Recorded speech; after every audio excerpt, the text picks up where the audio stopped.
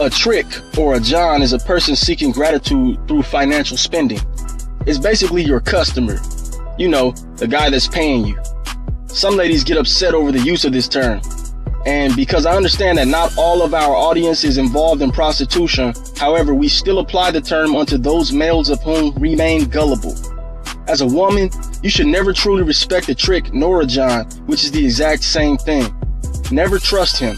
After all, it's his money that you're really after, not his trust or his emotions. His emotions won't pay your bills. Keep this in mind also.